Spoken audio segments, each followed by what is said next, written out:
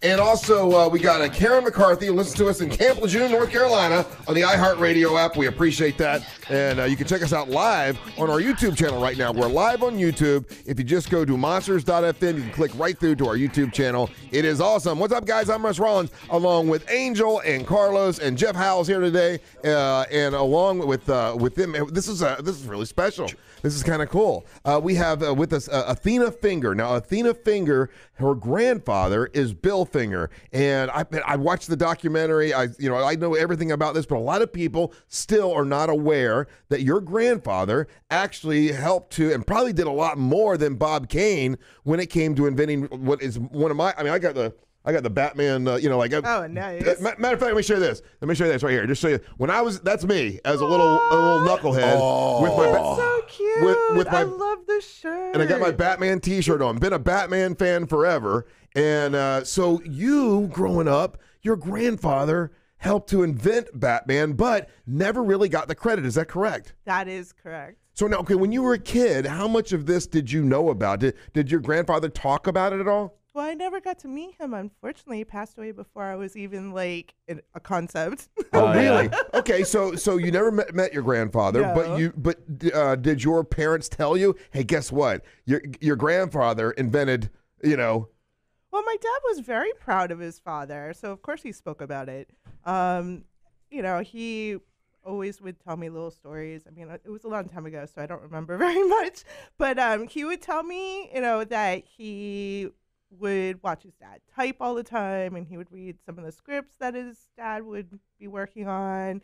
He did a lot of research. They would go to the movies all the time and museums and things like that. So he was really proud of what his father accomplished, even though he didn't get the credit. Yeah.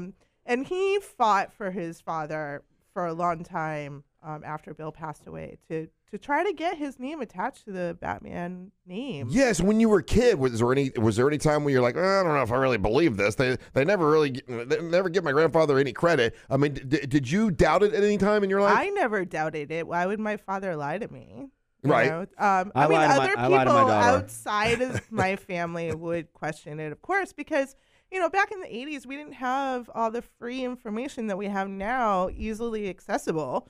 I mean, Right. It was out there, but it was a very small population of people that actually knew the truth about how it was created and who was involved in the whole process. So tell us the story, because everybody pretty much who knows about Batman, it's always been Bob Kane, and Bob Kane created Batman after Superman. Allegedly, but your dad, was your dad there with him? Like, how did the whole thing start? Okay, well, it was in response to the Superman character, and so Bob at the time had already had his own studio, and so he went to National, was like, I'll come up with a character. He wanted to know how much the Superman boys were making. It was all about money and all of that stuff. Sure. So Bob went home. Bill had already been working with him on some other stories for different scripts. So they started discussing this new character that Bob wanted to create. Right. And so he really valued Bill's opinion. He knew he was a very visual writer, and he was very passionate about his art. Right. So he brought his initial concept, which is not what we see today. Because initially, correct me if I'm wrong, but initially Bob Kane had him in a red costume, correct? Yes. And I think the cowl was a little bit different, right? It was like stiff wings. Yeah. He had blonde hair. He had the little domino mask. Yes. He had the little black panties on. Like, he didn't look like anything that we have now. And so your grandfather is the one that kind of changed it to the iconic character, closer to what we know now, right? Well, yeah. I mean, being a writer, playing on the word bat, you got to make him look a little more like a bat, not bright red that you can see in the night. Yeah. So he went with that and said, well, maybe you should do a darker scheme, and instead of this, change to a cowl, and instead of the stiff wings, give him a cape. Like, he started to form it into something that's more mysterious and that's going to actually scare people instead of being like, ha ha ha. Right. You're in bright red leotard. So so your grandfather, kind of guided him that way. How did it get to the point where your Bob Kane got all the credit and all the mention, and your grandfather got none? Well, I mean, unfortunately, at the time, that was kind of the norm. One name got attached to the title, and then, yes, there was a group of people that worked on it behind the scenes. So, I mean, my grandfather kind of understood that. He had already been a ghostwriter for Bob, so it kind of just went in line. I mean, yes, it should have been the two names, just like Siegel and Schuster, and share all of that. But unfortunately, and Siegel and Schuster, that was Superman. Yes. Yeah, that was Superman. And that time, that was the big, Superman was the big deal. Well, he was. He was the first like real superhero character that had come out into the pop culture of the time. And Batman was an answer to that, to try to kind of be on that same plane. Yes. And so as the character starts taking off, your grandfather, Bill Finger, he stays on with Bob Kane and continues to write, or was that just in the beginning? He eventually left Bob Kane's studio and was hired directly by National DC. So they hired him, so he continued to write stories for Batman. Yes. And then correct me if I'm wrong, but your dad is your grandfather came up with the Joker. With how many of the characters did your grandfather come up with? Well, he came up with most of everything that we originally started with. The Joker character, okay, you bring him up first because he's the most popular, of course. Of course, yeah. But that really, okay, so everyone claims that they did it, but really it was a collaboration between Bob, Bill, and Jerry Robinson. Oh, three people, yeah. Right. I mean, they were the ones that were really, making the stories happen at the time. Yeah. So they really knew that they had to come up with a really dynamic villain for Batman to go against, other than just, mobsters. Yes, because originally that's what it was. It was just against the mobsters, yeah. Right. Well, I mean, again, it goes with the times. We're talking the 30s. Yeah. There's a lot of stuff going on with gangsters and the mafia at that time. So that's pretty much what they were pulling from. Yeah. What is it that you've learned about your grandfather that he created or that he had to do with that surprises you or that you're the most proud of? What part of it that most people don't know that you like to tell the story about? I mean, he just did so much. He didn't just write for comics. He was really, he was a pioneer for writers that wanted to do more than just one pigeonholed style. Yeah. He wrote for comics. He wrote for TV. He wrote for radio. He wrote movies. He wrote for the Army. He wrote for anyone who would give him a writing job. Really? And that's really what he did. I mean, he wasn't wealthy, he was unknown, he was broke most of the time. Isn't that crazy to think? Because this character, Batman, I mean, there are millions and millions and millions of dollars attached to it, and your grandfather. You know what? Batman would have never been big if he didn't do the cape thing instead of the fixed wing. Oh, of course. Because it would be like, I'll get you, Riddler, if I could just get through this doorway. Exactly. Right. When your grandfather passed, was he upset about the fact that he didn't get credit for this iconic character? Well, I know that it bothered him. I mean, back in the 60s, he was interviewed to get the real story by Jerry Bales. And so that was like the first time that he really got to voice his side of it publicly. Mm-hmm. Even though it wasn't very public. But he got to, really share his side of the story and not what Bob Kane had portrayed for so many years, that he was the only man that created all of this. He was the only one that wrote it. He was the only one that drew it, and colored it, and did everything himself. That sucks, yeah.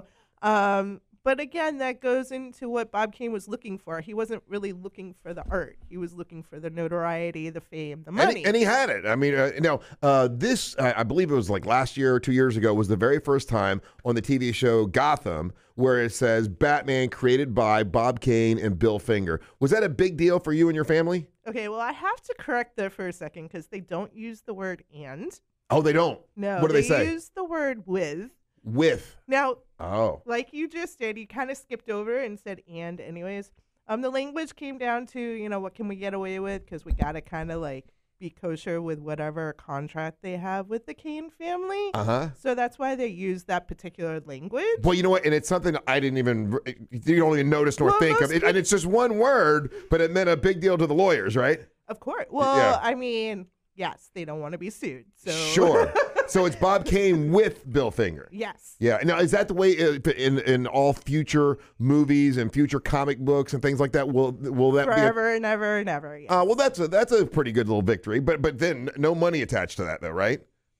Well, I mean, I can't really talk about all of the details, but I mean, I get to enjoy my life a little more. Okay, gotcha. Yeah. Do you write or anything? Do you are you a writer as well? No, I don't like words. Oh, okay. Right? You're on the right show. You're on the perfect show. I don't like words. No, actually, I'm We a hate the math big ones. professor. I like numbers. Oh, so, really? Yeah, I teach math at a local college in Fort Lauderdale. Oh, ironic. But really, my passion is painting. Oh, nice. So, okay, so I mean, has it sunk into you basically that, these things now make, I mean, billions of dollars. These comic book characters make billions of dollars, and Batman is kind of like modern day mythology now. That I mean, the entire world knows a character that your grandfather helped to create. That's kind of a big deal, isn't it? It's massive. Yeah.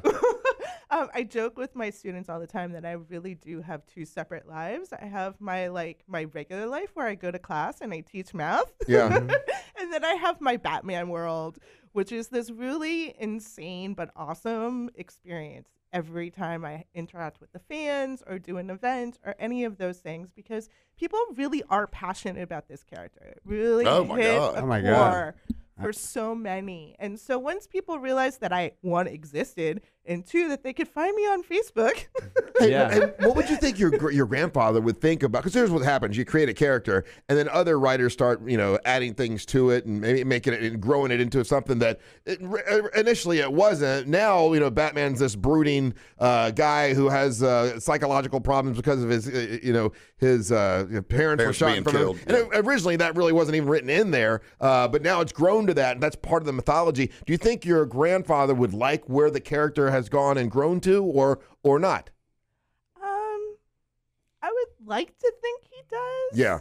I mean, you always want to see something grow and change and still be something that's relevant to the times. Sure. So, since they did bring Batman back to the darker side, I think it just kind of is logical that they kind of took it that way, and that he did have like a psychosis and like a mental break and everything. Sure.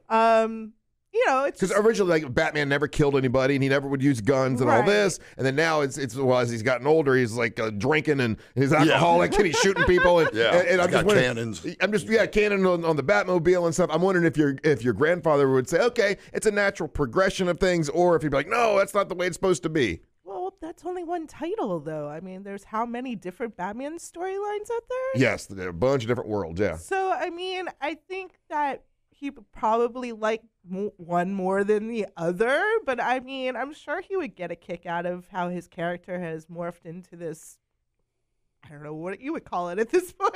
Yeah, it's mythology. It's a huge, bigger I than think it's life. a little more than that at this point, because some mythologies are not even known around the world, but Batman is. That's true. Yeah. Yes, Jeff Howe, question for Athena Finger. She's going to be at the Science Center, and that's on June the 16th? It's Saturday, yeah. Saturday, yeah. Awesome. So you like numbers. Yes. And you love to paint. Yes. You ever paint by numbers? When I was a kid. Okay. I just wanted to do that joke. I was dying the whole time. That's awesome. Thank you. Thank you for thinking it's awesome. Nobody else does. When you go to the convention, do you go to the conventions and sign things or no? Oh yeah, I try to go to as many as I can. Yeah. I've been a little more active in the last year with the paintings and stuff. It gives me a little more incentive to get out there.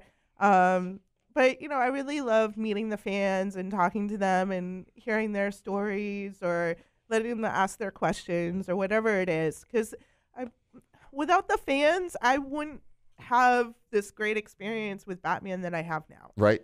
So, Angel, if they want to get tickets, how do they get tickets for the Orlando Science Center? All right, so Orlando Science Center is this weekend. It's they're turning Kidstown into Super Metropolis for Superhero Week, and you go to orlandosciencecenter.org. You can purchase tickets there, or you can walk up to the door and purchase them. That's the events that are going down Saturday. Is the the Q&A with Athena from 11:30 starts at 11:30. You're also going to have Dorian Alberti out there with the Iron Man suit that he built himself, available I wanna see that. available for pictures. And then we're going to have other superheroes like Aquaman and the Flash bouncing around the Orlando Science Center. Very nice. Thank you guys so much for coming in, and we appreciate it. Thank you for having me. This is awesome. All right, very good. It's the Orlando Science Center this weekend. All right, you're listening to the Monster of the Morning. Real radio is the Jim Colbert Show. On the next Jim Colbert Show, we're going to talk about Tim Draper, a billionaire that's